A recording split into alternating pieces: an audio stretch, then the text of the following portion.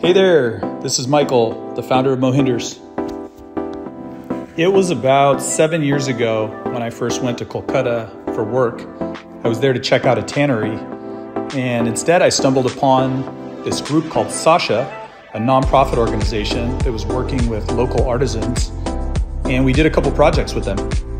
Everything came together when I learned that one of the producer groups that Sasha worked with were experts in making leather bags, woven leather, and embossing leather.